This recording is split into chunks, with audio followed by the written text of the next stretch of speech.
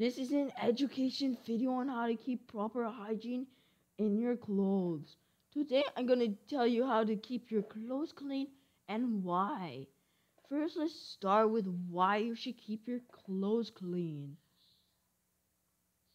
You should keep your clothes clean because it can mess with your social status. You don't want to be known as a sneaky person who doesn't keep their clothes clean and smells bad because of it. You can lose all your friends if that happens. So here's how to keep your clothes clean. You can keep your clothes clean by following the acronym DWH. D is for dirty, how you are before your clothes are clean. W is for wash, when you wash your clothes. Hello everyone, H is for how happy you will be after you wear your clean clothes and how people will not be afraid of you, like how they are afraid of our scam calls. Alright, and that's how you keep your clothes clean.